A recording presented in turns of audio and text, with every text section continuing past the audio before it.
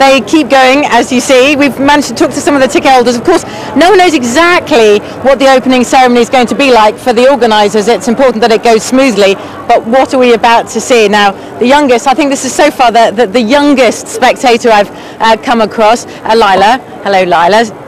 No, that's right, 9 months. Oliver, Mum, Sana, Oliver, Dad, Mum, and parents from Pakistan. So it's British-Pakistan supporters. Absolutely.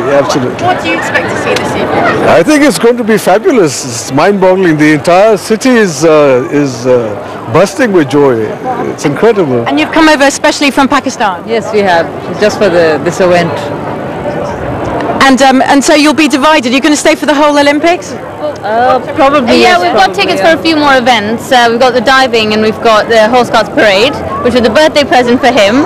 And so yeah, we're really looking forward to supporting both sides. We've got both flags, and yeah, really looking forward to the environment. The whole atmosphere is brilliant. Well, we've only seen smiley faces this evening, and it's a real relief considering these are times of austerity and problems. There really is this remaining carnival atmosphere and positive spirit tonight. Sure, thanks very much indeed, Kat.